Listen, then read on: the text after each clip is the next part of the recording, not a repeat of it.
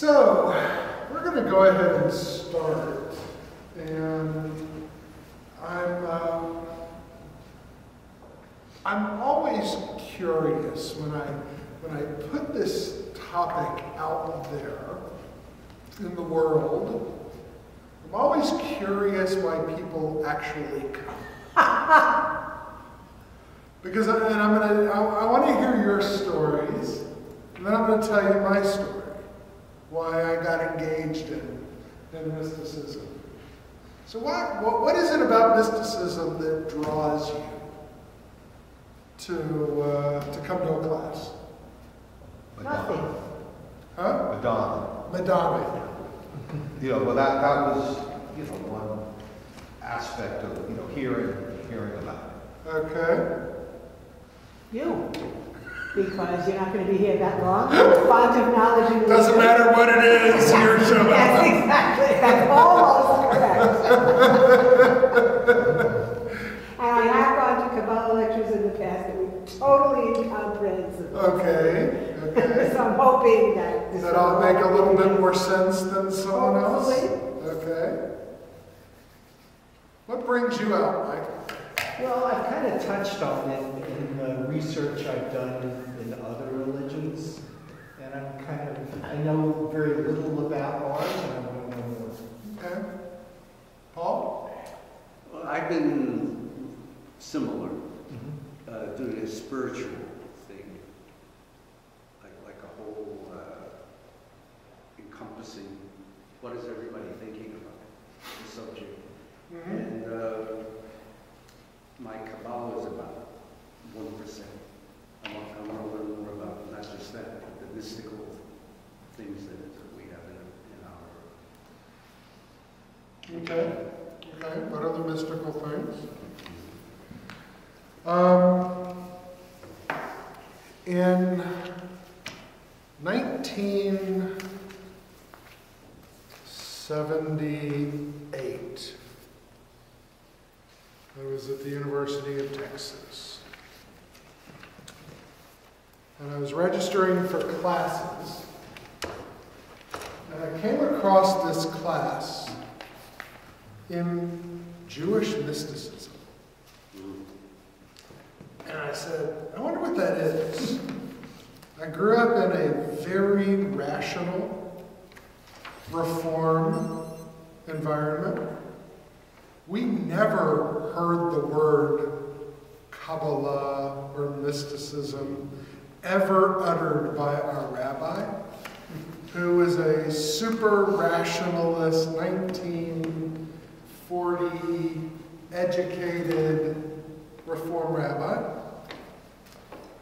And I was curious, but I didn't register for it. Later that year, I got an invitation to go to Cincinnati, to Hebrew Union College. And they had a weekend for college students.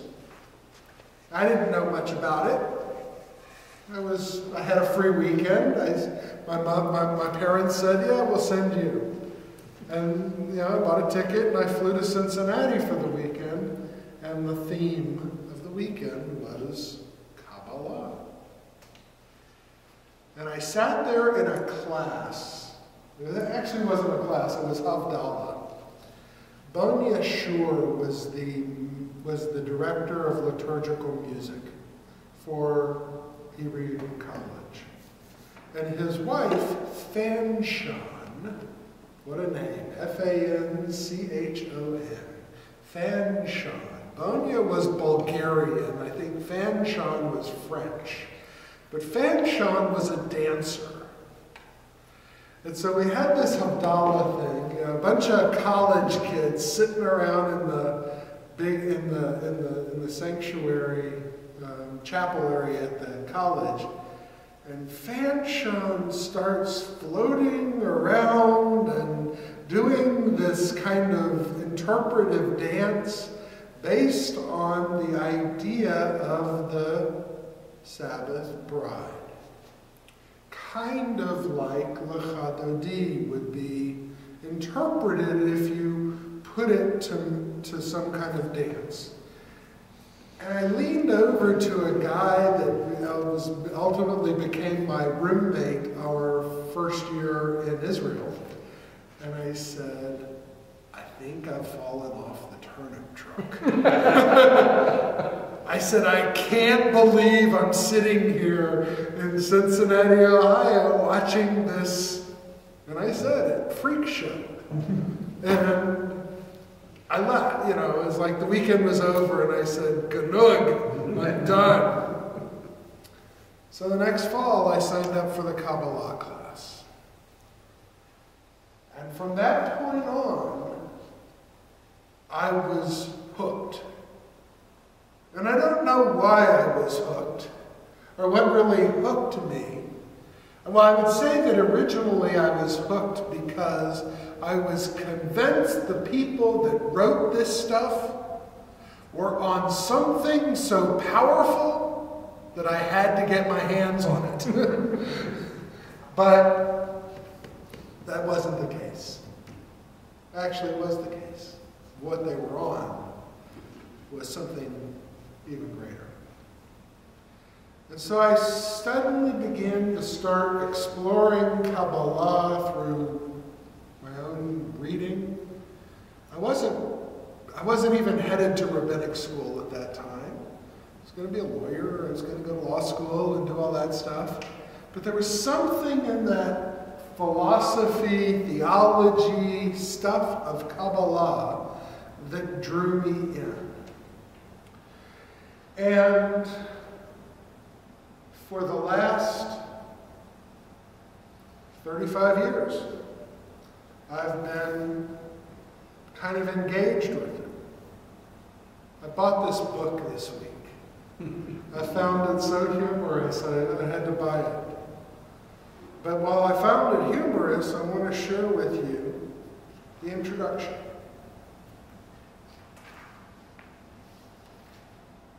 Kabbalah is the theology of the Jewish people. It is the way Judaism understands God and the relationship between God and the world. For Kabbalists, those who practice Kabbalah, all the laws, customs, practices, holidays, and rituals of Judaism are best understood in light of the Kabbalistic teachings about God and of what it is that God wants from humans. So Kabbalah is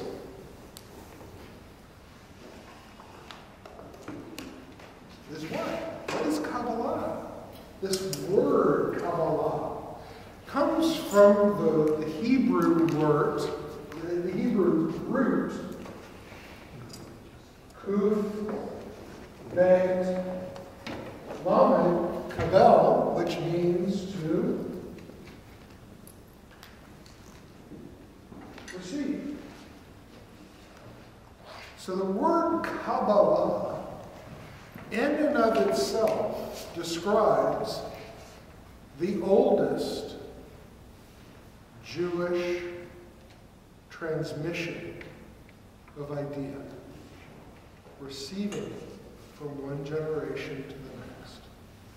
Long before there was written evidence of any kind of theological exploration, there was a received tradition, storytelling. And Kabbalah is filled with the telling of a story. And the most powerful story is the marriage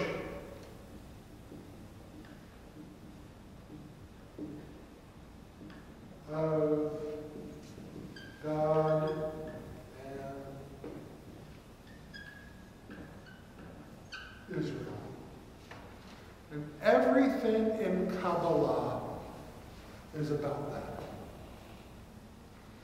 Kabbalah is intensely sexual because it describes this relationship incredibly intimate relationship, very graphically.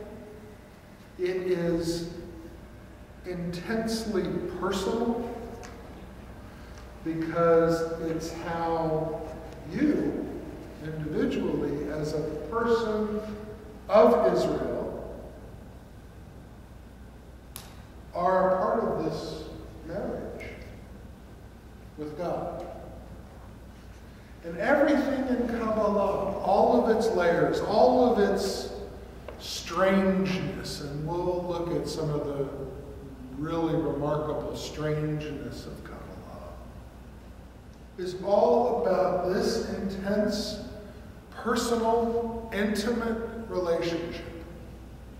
And the purpose of the Kabbalist is to comprehend that. And so it's going to use the Kabbalist is going to use everything in his or her power to understand that divine relationship. So when we think of Kabbalah as spirituality, and a lot of people do, so, I don't like the services, they're boring, I want spirituality. What is spirituality? Kabbalah, that's spiritual. They have no idea what spirituality is. They just think of these words, Spirituality is, more singing, more spirit. That's spirituality. For most people, Kabbalah represents a deeper level of interaction in this relationship. Yes? In the history of Judaism, when did Kabbalah come along? And Israel was around before Kabbalah? So Timeline. the timeline is a little bit problematic. All right? It's problematic because most Kabbalistic documents, discussions, focus on this relationship from the very first created moment. All right, so you can't see this like timeline that there was Torah and we read Torah, and then all of a sudden there was Kabbalah. Because the problem is Kabbalah says there is a Kabbalistic way of reading everything that existed before and everything that will exist since.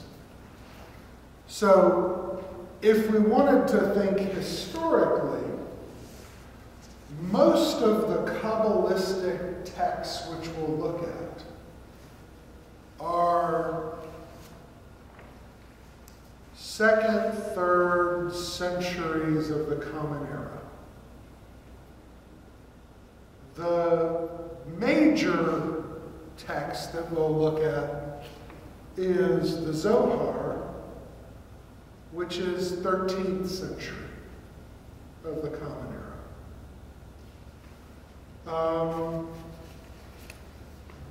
But even and Kabbalists will say, even though that's when you see the text emerge,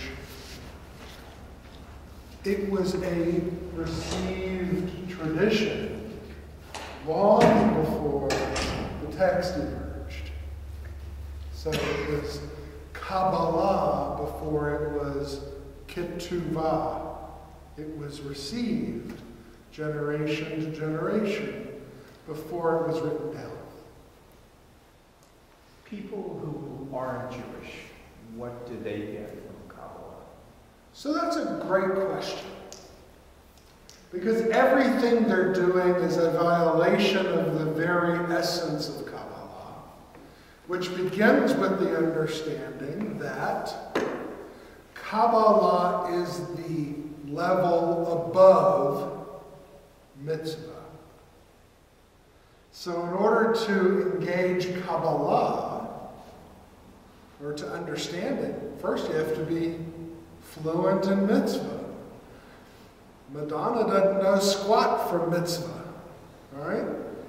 You know, the Kabbalah Center in California that populated Kabbalistic classrooms with non-Jews of various denomination backgrounds did such a great disservice to the actual essence of Kabbalah that, you know, we can't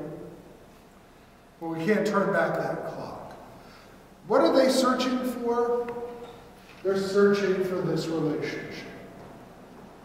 They consider themselves part of Israel, even though they're really not. They're seeking that intimate relationship of the marriage between God and themselves. They think it rests in the texts of Kabbalah, and it does, but Jewish tradition will say, and here's the Jewishness of Kabbalah, you gotta start with mitzvah.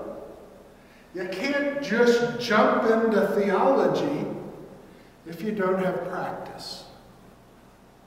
You know, you can't run a marathon if you've never worn tennis shoes. You have to practice. So would that knock out Reform Judaism studying Kabbalah? No, because we understand mitzvah, whether or not we follow all mitzvot. You know, I mean, it's not a matter, you know, I would, my Orthodox colleagues disagree. They would say you have to follow mitzvot and then you get to Kabbalah. But I don't agree with that statement. Well, then why couldn't non-Jews understand mitzvah and then study Kabbalah? They may be able to, but they don't approach it from that level. So Madonna didn't know square one about basic Judaism before she signed up at a class at the Kabbalah Center in LA. And he's talking about the marriage between God and humanity, which is not really what Kabbalah is. It's the marriage between God and Israel. But he made it universalistic. And they're hooked, you know. She wasn't the only one. Maybe it's Kabbalah.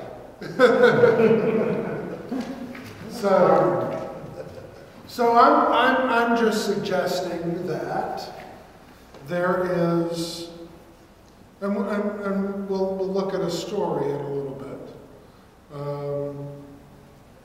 to illustrate this. But if I were trying to boil all of Kabbalah down to one issue, it's this: how do you understand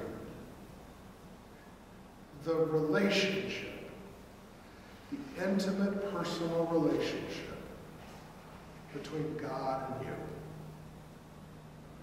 So, first you begin with mitzvah, and then you grow that relationship. Because mitzvah is like doing the chores. You know, you're building a relationship. You got to do the chores. You know, you got to take out the trash. You got to wash the windows, you got to mop the floors. But you want something more out of your relationship than just the chores of living together. You want an emotive, personal, meaningful, and deep sharing of person, place. And that's where Kabbalah rests. But if you never take out the trash and you never wash the floors or do the laundry, if you never build the relationship through mitzvah and think you can just jump to that deep emotional bond, well, we all know that's not the way relationships are built. You don't just jump there. We got to build them from the ground up. Could someone acquire the feeling or the spirit of Kabbalah without the knowledge? If they start off, say, a pious person with great knowledge of mitzvot, but they didn't study Kabbalah, could they evolve to wherever it is that Kabbalah takes people? So, that's a good question. Can a fully committed, fully engaged, Orthodox Jew, Reformed Jew, Conservative Jew, find this kind of relationship without ever going to that level? And the mystics would say that it's possible, but it's improbable. And they would say, because this is an intentional place, and the other path takes you there accidentally. Which means that, you're still doing the work and working on the you're still doing that stuff. And yeah, it could happen. The mystics, though, were much more intentional. And so they took that intention and embedded it in practice and story so that they could, in essence, create this intimacy over and over again. And they are also the first to say that that intimacy is never permanent.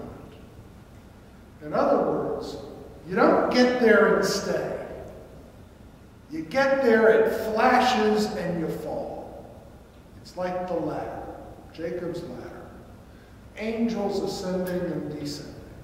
They never stop at the top. They're always going up and down and up and down. And that's how the mystics understood this relationship. It's never something you acquire and remain at. And that's what a lot of people want. They want to acquire that sense, that place, that purpose, and remain there. But you can't. You never really remain there. So, Kabbalah is this relationship, and to understand it, we're going to look at a number of different texts. There are a lot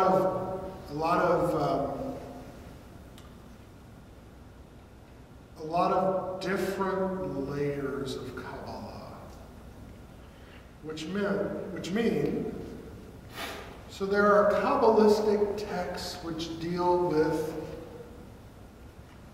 midrash, commentary, Torah, understanding Torah. And that's what I just kind of want to unpack a little bit. It's my favorite Kabbalistic understanding of Torah. So the first line of Torah is Bereshit.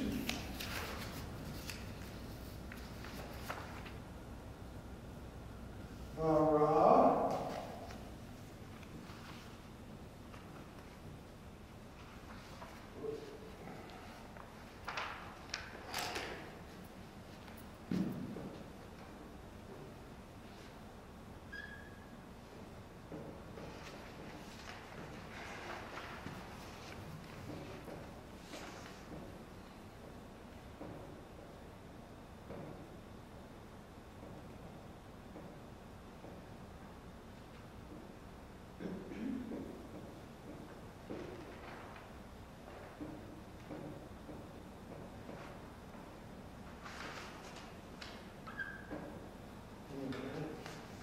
So the first line of Torah is Bereshit bara Elohim et hashamayim ve'et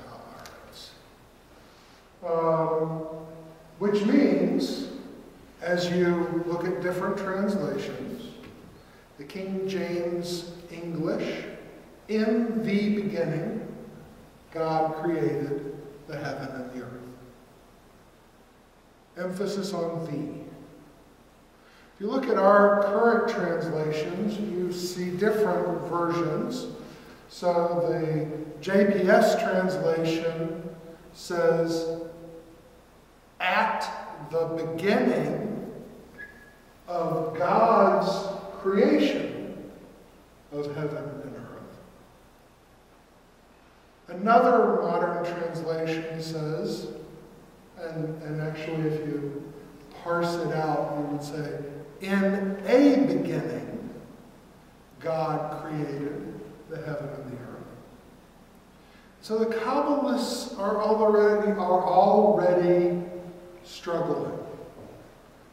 Why does, for example, why would the Torah begin with the letter Bet? It's the second letter of the Hebrew alphabet. Why wouldn't it begin with an aleph? That's the first letter. What would be a good reason for it to begin with a Bet versus an aleph? There was no good word that started with kick things off. So, you could have said, Elohim, God, bara, God created, et hashamayim et haaretz. Well, you didn't even need that first word, Bereshit. You just could have started with Elohim. Wouldn't it make sense to start with Elohim? I mean, God's writing the book. Why don't you start by saying God created the heaven and the earth? That would solve everybody's problem. All right? But we threw this word in here, Bereshit. So what does the Bet signify? It's not the first. Something with creation. Something came before. Okay. To emphasize its place in the timeline. Emphasize its place in the timeline. Well, I like the concept that at the start of the book, that kind of concept, because if you really look at that God created and finished, it's very hard to explain free will. But if it's a continuing evolution of the creation, then it's a little easier to explain free will. Okay. So how does a Bet do that? Oh, because I thought that was what gives us the definition of when you were saying not necessarily in the beginning or at the beginning, but but there was some phrase we used. When God began? Yes. Okay. And then it's all right. not a completion. All right. Okay. Actually, all of those answers, while very valid, are all wrong. All right. The rabbis come along and say the Torah begins with the letter Bet, because the letter Bet is closed on one side and opened to the future. So it's closed here, okay? And it's opened up as if it, here's the text, because, Hebrew's going that direction. And so it is an open-ended beginning to the text. It's a hieroglyph. All right? Now, it's interesting, right? So that's a mystical interpretation. There's absolutely nothing in here that would give some rise to that. But it's not the only mystical interpretation. Because a guy named Nachmanides gave us another one. And Nachmanides came along and said, in ancient Hebrew texts, there were no spaces between words. And everything we know to be the standard Hebrew reading at the time of Nachmanides was only 300 years old. So, because the Masoretes were in the 9th century, Nachmanides is in the 12th century. And so the Masoretic text was the accepted normative reading of the Bible. That didn't exist until the 9th century. But what if there was another reading? Who's to say the Masoretes were right? And so what Nachmanides does is he changes it to Baruch Yit Bara, same letters forming different words. Baruch Yit Bara Elohim. Et Hashemayim, comma, ve'et ha'aretz. Now what does that mean? In the outset, so at the first, he, whoever he is, God was created. Yit bara Elohim. God was created at the outset. Who created Elohim? So that's the huge pause that mysticism bases its entire understanding of, because in order to understand the marriage, you got to understand the players. Who's God? Is God a figment of the creation of some individual? Is there something other than Elohim that was at play here? And they know the answer. And the answer is something called Ein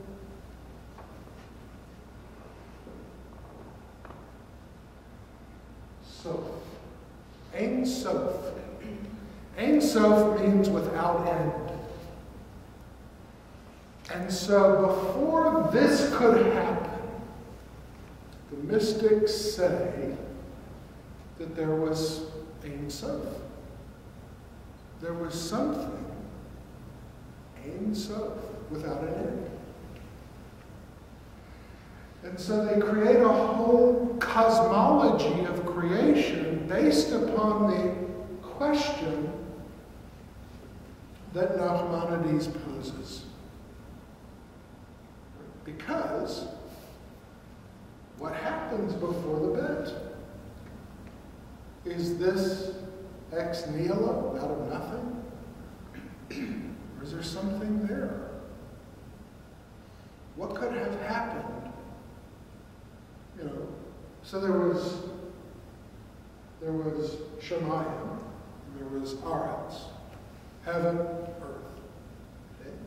Where did they come from? Did they just exist? Well, to the mystics, nothing ever just exists. There has to be a reason for something to exist. Everything exists for a reason. Even the duck-billed platypus exists for a reason. And so why are the mystics caught up in this? Because they want to understand the reason. Why do we exist? What is our purpose? And it's more than just to have a family and a career and, make the world a better place because of our presence. That's a modern value. What is God's intentionality in causing us to exist? Because they did believe that God caused us to exist. And so, what was the intentionality in causing Elohim to exist? Why is this important? Because later on we're going to have Yud, Hey, Vav, Hey, Adonai. So Adonai is not here. Is Adonai the person, the he that's behind Elohim? Is Adonai Ein Sof by a different name? That's a great question. That's what the mystics want to know. And so they're going to pull apart every letter of creation to try and figure out, how did this happen? Because it's not enough to simply read this simple reading and say, God said, let there be light, and there was light. Something else had to happen. Then I'm assuming they would also be troubled by evolution. In other words, if they truly were into Kabbalah literally all the way through, then evolution would not be something they could also look at. You know, it's interesting. I did a little work this week on some of my Chumashim. And even in the Orthodox translations, which I have, the understanding that the creation story, as the Torah describes it, not being the first creation, is understood by even the Orthodox translations of the text. So there are no Orthodox translations today that say, in the beginning. Right? So they all have some little hickey, and that's because we've had 1,000 years of commentary saying, is it a bet? Is it a ba? Is it ba? Is it, what does it mean to have that bet there? And so they've become a part of that process of interpretation. So does traditional Judaism accept the idea of evolution? My experience is absolutely. Because they understand this creation, the one we're in, as the latest creation. And the Midrash suggests that prior to the creation of this creation, God was in the business of creating and destroying worlds. And so, for them, you know, the Noah story with the flood, and then after the flood, the rainbow, and God says, I'm not going to destroy the world by a flood anymore, is really important. You know, because I always wondered, well, first, I always thought that, you know, in the beginning, blah, blah, blah, and he said it was good. First of all, am I accurate on that? Yeah. I always wondered why he'd say it was good. Did he not know? I mean, it implies the multiples. So, you know, this is why, for me, mysticism is a draw. Because it asks questions in a way that I've never really considered. When you grow up in a fairly, you know, rational, you know, liberal household, where you're using reason to kind of address what your faith teaches you, to look at the world from a different lens is a real opportunity to explore the depth of your faith. So for me, Kabbalah is the key to a door that is ultimately bottomless or limitless, if you will. And that's where I've gone in trying to comprehend. What does it mean? It means there's no answers. For some of us, that would be painful, that there's no answers. What if there were just questions? What if questions led to other questions and led to other questions? Maybe it's not about the answer. Maybe it's just about the question. And I think that's what Kabbalah opened for me. You've tried to explain what Kabbalah is, and then when you went to the word Bereshit and said, oh, closed on one side and open on the other side, and that's mysticism. I don't know how relationship, the marriage between God and Israel, but when you have a word, when you describe this letter and say that's mysticism, Kabbalah and mysticism are the same. How is that? How do you come to the sentence that's mysticism because it describes the letter as closed here and open there? Right. So let's go there. So in that packet of material, go to the first page. Well, the second page. All of Jewish mystical exploration begins with a story. It's a story that is in the Talmud about the Pardes. The Pardes is a Hebrew word for orchard. And it's almost the story of the Garden of Eden. Okay? Now, Pardes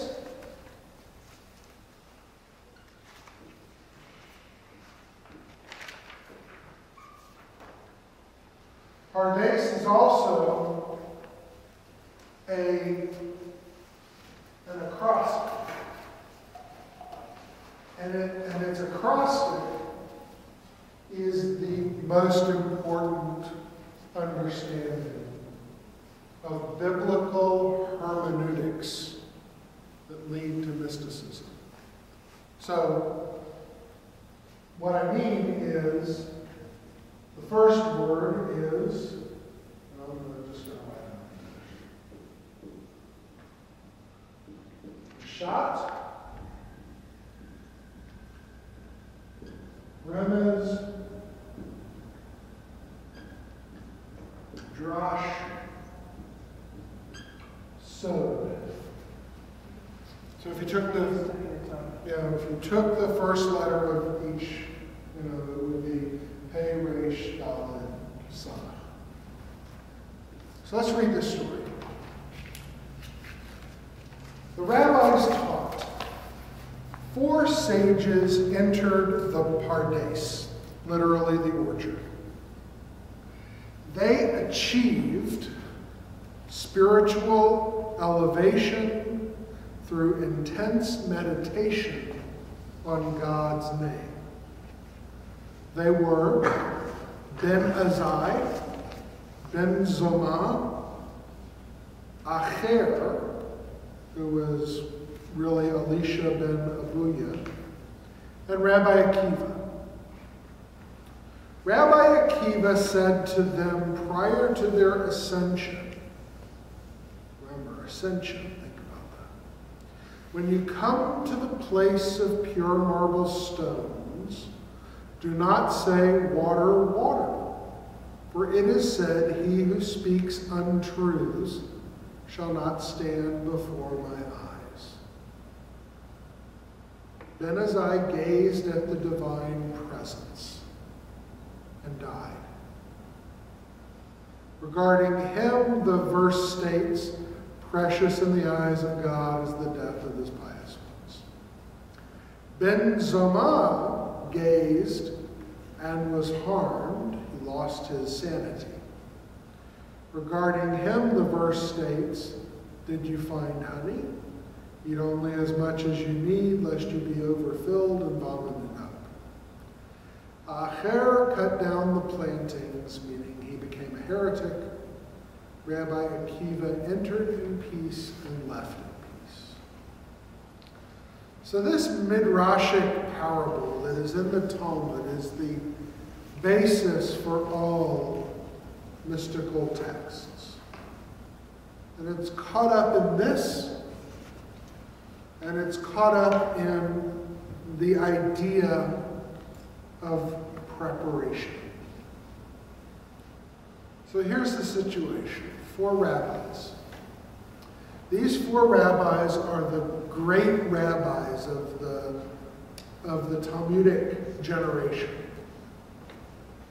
They are immensely embedded in mitzvah. They are overwhelmingly knowledgeable of all of Jewish life and lore. And the 4 of them are going to have this mystical experience. And they do so by meditating on the names of God. How many names of God are there? There are 72 different names for God in the Bible. And there's a book, you can buy it, Names of God, 72 names. Somewhere in my library in a storage unit in Houston, I have that book. I don't have it here. But there's 72 names. And they meditate on the names, thinking, on the other side, if they get to really know God through the names, they'll be closer to that marriage, to being that intimate with God. And there's this caution, and the caution is really important because they're going to see something. And what they see, they have to see clearly. And Rabbi Akiva warns them that it's going to look like something else. And if you say what it looks like, which is wrong, something bad's going to happen to you. Because that means you're not prepared enough. You're not ready. So Rabbi Akiva is the only one who knows this, who sees what he sees, who emerges unscathed. The other 3 rabbis see the same thing, call it different things, maybe succumb to their own emotion, if you will, and harm comes of them. The most important is Elisha ben Abuya, because he became a heretic. Now what it means by becoming a heretic means he was so taken by the philosophical engagement of what he saw that he turned to the study of philosophy to explain it and left Judaism. And he became a philosopher, which is different than a rabbi. Why would these people be allowed to ascend if they were not ready? It almost seems like you're getting on the airplane without going through security. Mm-hmm. So, all mystical texts describe. So there's levels of readiness. You can be ready and fail. And that's what it's describing. They were ready. They had all the information they needed. They would have kept their freaking mouth shut. They would have emerged fine. But what they didn't do is that. I mean, Akiva was the only one. So the story describes what happens when you are ready but unprepared. Because you can be ready but not prepared for what you see. So this parable, there's this long explanation of this parable, which I would encourage you to read. The Zohar talks about it, and there's in the commentary is from the Tikkunei Zohar, which is a Zoharic commentary on this story, and it's really, really very important. But it's in the text. It's right there. Yeah. So I copied the whole piece. It was yeah. So now we have the Pardes, and the Pardes itself is an important image for mysticism because it's the orchard. What's the orchard? Well, for a lot of the mystics, it's the Garden of Eden. And they understood this journey to the garden. I have lots of copies. That these people are trying to get back to the Garden of Eden. What's the Garden of Eden represent? The Messiah, Messianism. And if they can get back there, they can restore humanity to the garden. What was Adam? What was it like in the garden? God walked with humanity. There's no separation. The marriage is complete. And that's what they wanted. You know, I mean, that's ultimately their goal. And so we have Pardes. Pardes is, for Torah study, a very important image. And it suggests that there's 4 levels of knowledge. Shat is the symbol. Remez, hence. Drash is story. And so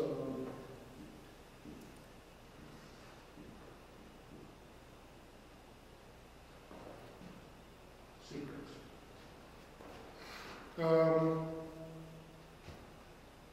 And most of us spend our time up here with the simple reading of a text,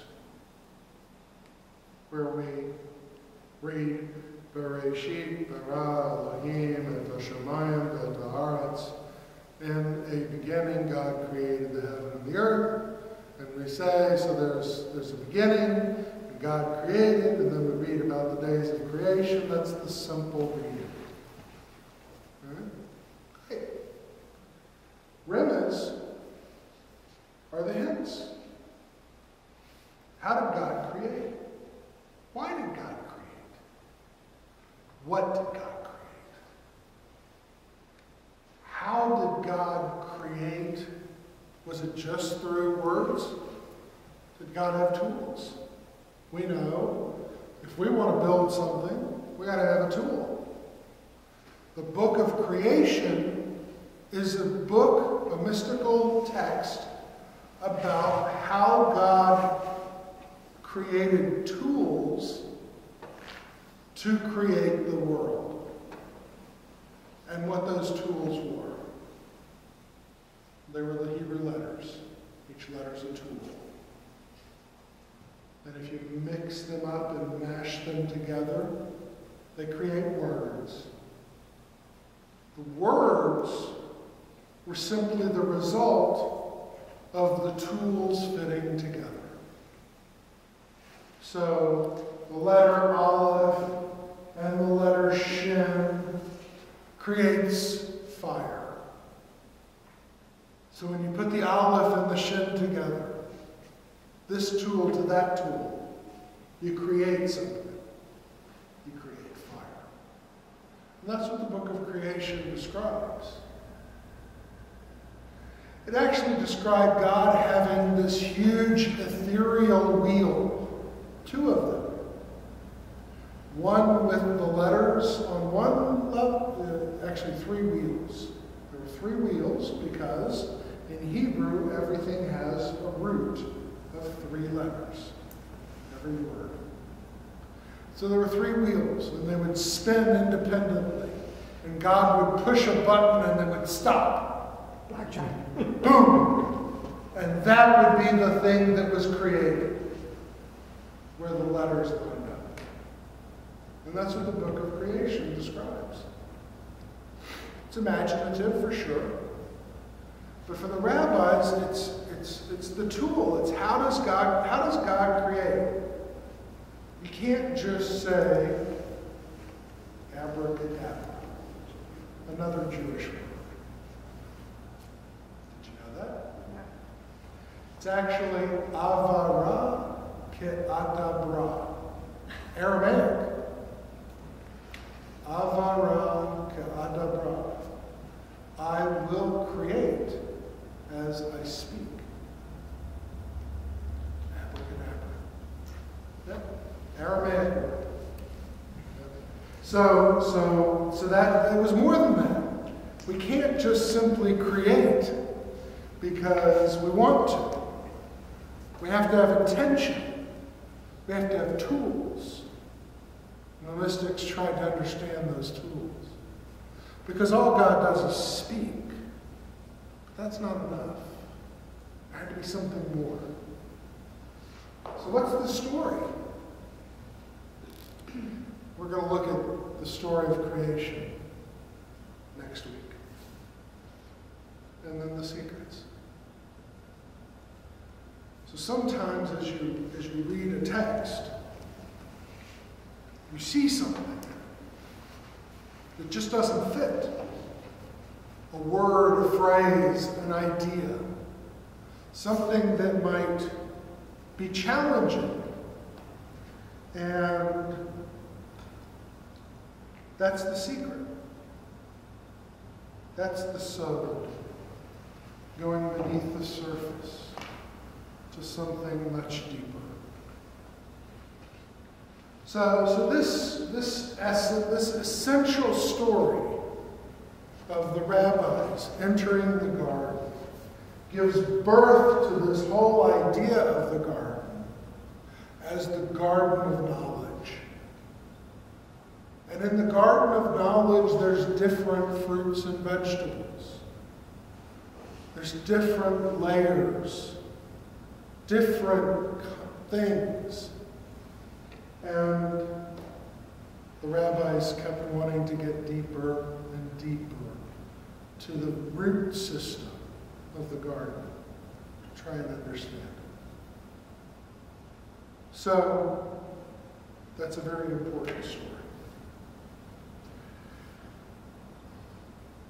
So do the 4 rabbis represent each one of those levels of knowledge? Not really. Because one would make, so Elisha ben Abuya, they have such a problem with him because he became a philosopher that they renamed him in the Talmud, Acher, which means other. And they crossed his name out and wrote other. Because they didn't want to say his name, even though they kept his positions or opinions on certain topics in the Talmud. All right? So I don't know that he would fit up here. At some point, Moses is told to avert his gaze because he did not look on God, or he will die. Yet all these people do, and not all of them die. Does this mean that Moses was our great leader, was at a lower level, knowledge-wise, preparation-wise, than these 4 rabbis? Well, the last chapter of Torah refers to Moses as the only one who knew God face to face. So yes, Moses chooses to avert his face. God didn't tell him to. At the burning bush, Moses says, I can't look at you, or I'll die. But later on, we know Moses is the only one that does look.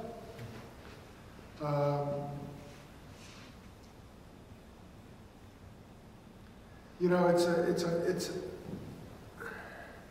is a midrash, okay? It's a midrash that has such an amazing power in the world of the mystical text that, you know, I think that it'll be important for us to keep coming back to it. So let's you know, we'll take a few more minutes and let's step back and talk a little bit about some definitions. So, you know, when you think about mysticism, how do you define it? What do you think about it? For me, it would be trying to still my conscious stream of thought and be a little bit more open to other events. Okay. So, you know, I have a couple of definitions, a few ideas. A lot of people view mysticism as some kind of union. Union, communion, marriage between two people, that mystical traditions deal in spatial relationships.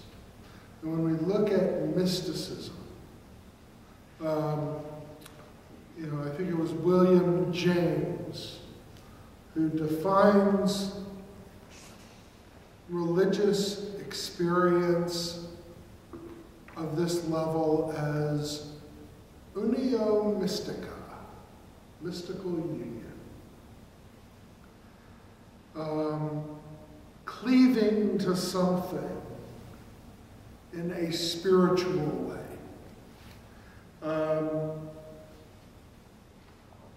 One definition is the belief in a direct, intimate union of the soul with God through contemplation and love. So it focuses in on the soul, not the mind. That's why a lot of Reformed Jews have a problem with mysticism. Because it's not about the mind, it's about the soul. And that's something we don't know a lot about. We know we have one, at least we hope we do. But we don't know what it looks like, smells like, tastes like, or acts like. We only know it exists. Well, the Zohar tries to explore the soul and gives us a way to comprehend it. We'll get there. Some people define mysticism as a cult. Those are rationalists. You know, it's too frou-frou, too bizarre. Defined as a cult too. Right. Mm-hmm. There are. That's my original question. There are rabbis who define it as a cult, which is different than occult, because they view it as a distraction. Mysticism is a distraction for a lot of people. That's why I asked, why are, you know, at the beginning, why are you here? You know, what do you hope to find? I don't know what you hope to. I don't know what I hope to find when I read a mystical text. I just hope to be somewhat enlightened in a way that I wasn't before. Incrementally, not catastrophically. Some people are looking for catastrophic enlightenment. You can't find that in mysticism.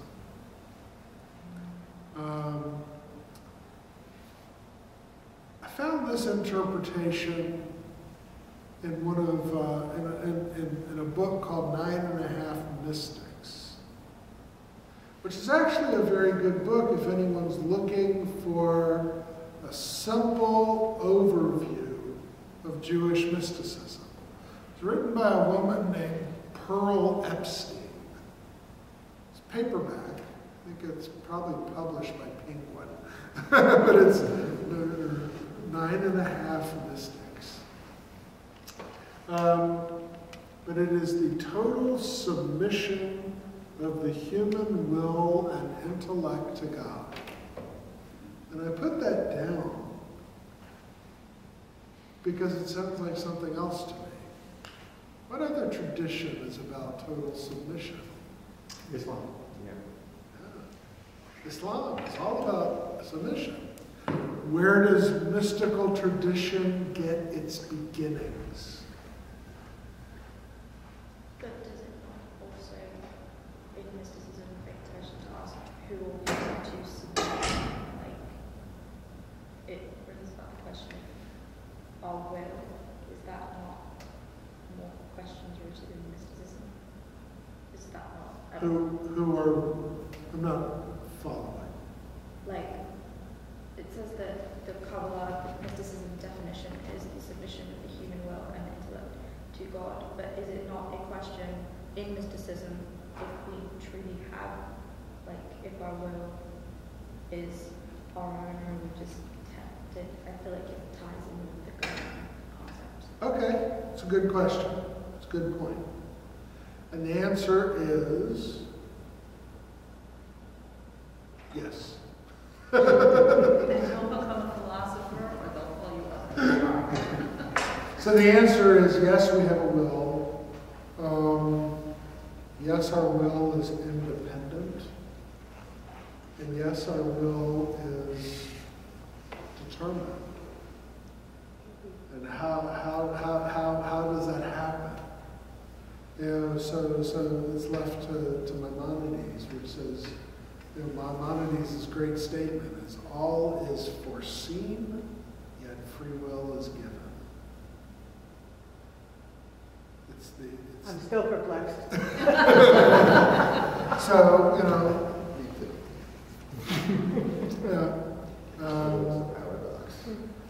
the total submission of the human will. So a lot of mystical traditions got their beginnings in pagan mysticism, most notably the Zoroastrians.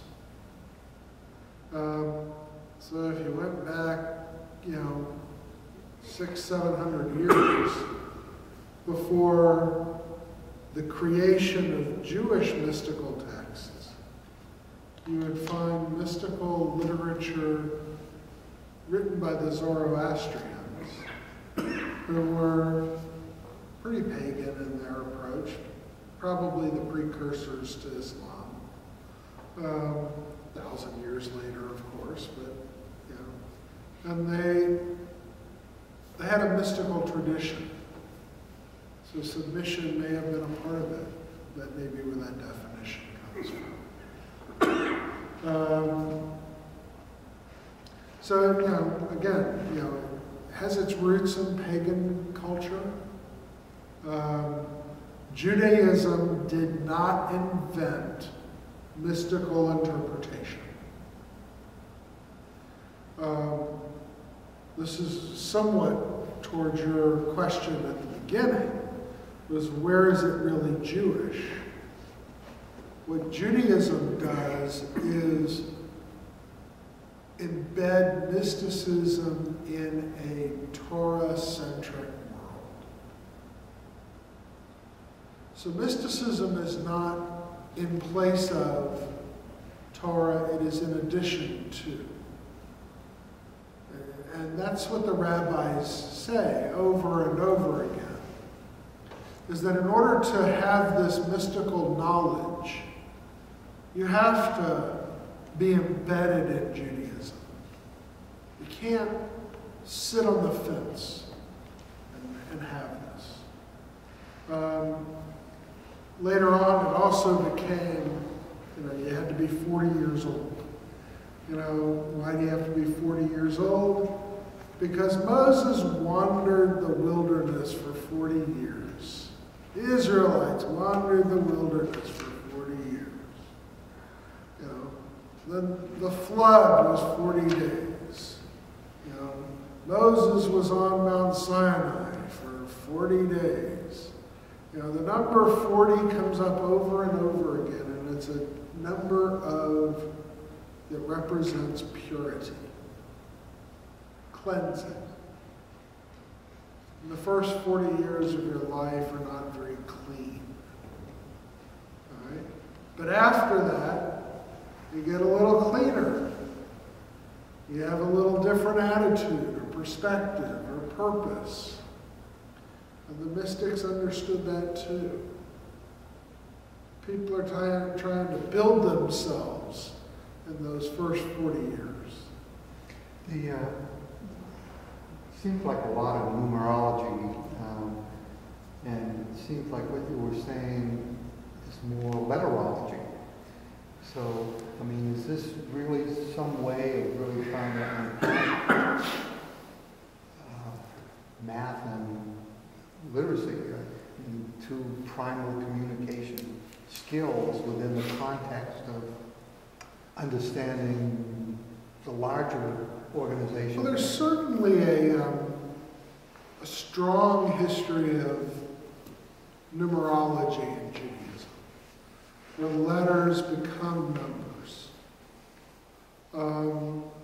Does it go the other way around? When numbers become letters?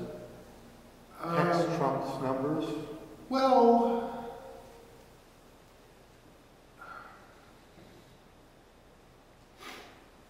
I'm not sure how it, so we get to the number of 613, and then we have, there's some midrashim for sure. So here's the big numerology piece. The word Torah in Hebrew, if you counted the letters, equals 611.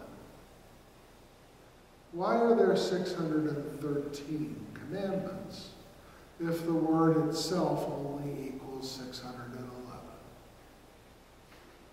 Why? Got a reason? Well, the Torah has a reason. And the Torah says that at Mount Sinai, the first two commandments were spoken by God in a loud voice. And the people were so afraid that they shut their ears then and said to Moses, "You go get them." So they heard the first two, and then they were gifted the other 611. So is that mysticism? Is that midrash? Is there some deeper sense of tradition happening? The answer is yes. It's all of the above. It just depends on your kind of view of that moment.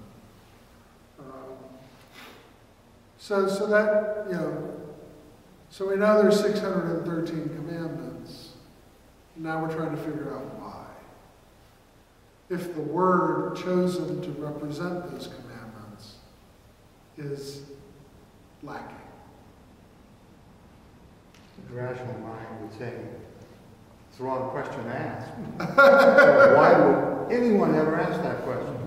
Right. Exactly. And that's what, that's why, Reform Judaism totally abandoned this whole mystical tradition until probably the early 80s. It just wasn't known. When I did when I did my dissertation in rabbinic school, none of the faculty,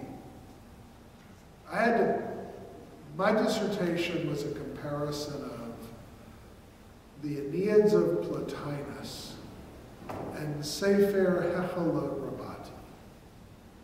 So Greek philosophy and Jewish mysticism was a comparison. Nobody on the faculty had any experience in mysticism and reading Hechelot Rabati. Now, I had a professor that was a philosophy professor, and he and I could deal with the Plotinus text. But who was I going to do this Aramaic mystical text with? And I found a professor of Talmud who was willing to study with me in order to have my advisors. Now that was 1986. Now there's some people at the college with some background. Since the mid-80s, there's been kind of an explosion, unfolding of mystical study.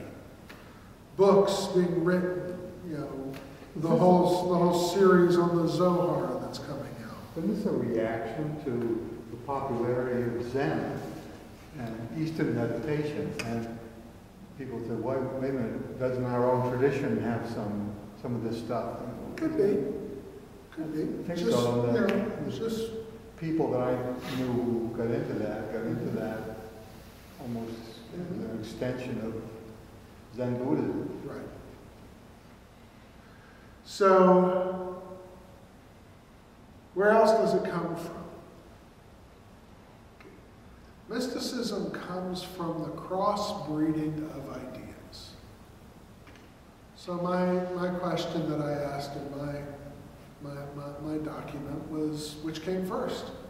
Plotinus or Sefer Hechelot Rabati? They describe exactly the same thing. Who came first? Can't prove it. They both exist in the same time, in the same milieu. What preceded them? Well, the only thing that really preceded them was Alexander. And as Alexander traipsed from Greece all the way to Babylon and back, or to India and back, he left behind all this stuff. At the same time, Plotinus was with Alexander. So, is that how we get mysticism? Or did we create things before that? The symbolism of the burning bush and Jacob's ladder, prior to more formal interest in Zohar, were there mystical drashas on that prior to? In Ezekiel, there are a lot of mystical. Right. So Ezekiel is a whole different story. But yes, I don't know if there are mystical drashas, but there's a huge wealth of midrashim. Would you consider them mystical? I don't know. But the early mystical texts all are dealing with the creation story. But that's the rabbis are fixated on understanding creation. And so then they move on to this kind of journey literature that's very similar to Plotinus. This idea of levels of engagement and forms and perfection versus imperfection And from that grows the idea of Gnosticism, which is embedded in the church, of this dualism. And so, you know, the free market of ideas in the first 3 or 4 centuries of the Common Era gave birth to so much that we're still parsing it out today.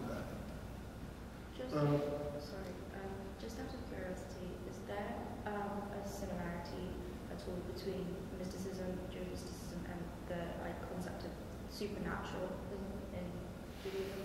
Because I know that there is a lot of that sort of storytelling or supernatural aspect thing. So there are definitely in the mystical traditions in the first few centuries of the Common Era, angelology, you know, kind of this whole idea of supernatural beings that you come in contact with as you move through the levels of relationship to God. Has anyone ever sort of theorized that that could tie into the concept of, you know, temptation and all that within mysticism questions? Well, it's more along the lines of the Akiva story, of knowing what you see, of being truly confident. So there's a lot of, you know, so the text that I did my work on, Sefer Hechalot Rabbati, describes the journey from this world through 7 worlds to the gates of the 8th world where God resides.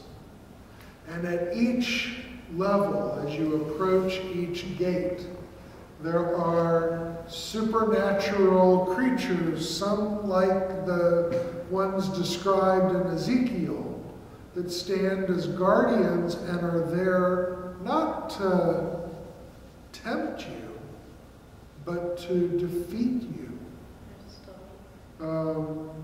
And so you have to be prepared and know your stuff and whatever. It's not so much temptation, although the Akiva story is about temptation. You'll be tempted to say water, water, but it's really not water, and you shouldn't say anything.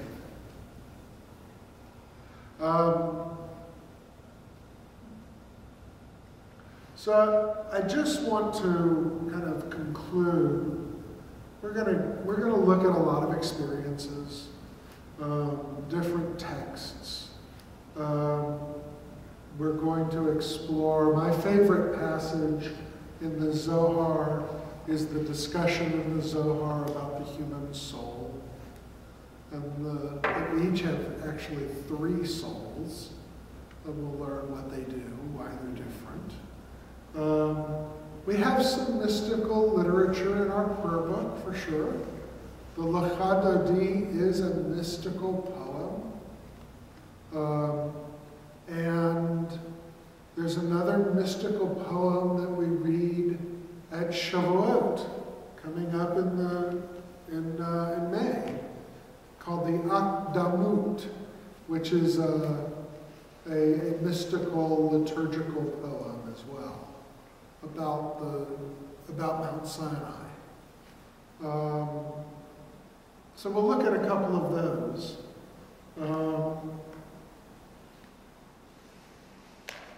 Rav Kook, who was the first chief rabbi of the state of Israel, 1948. Okay.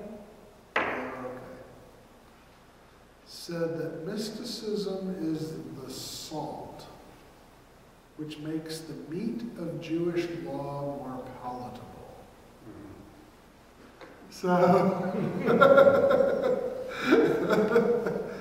so I'm going to leave you with that idea. If you want to say you restrict the diet.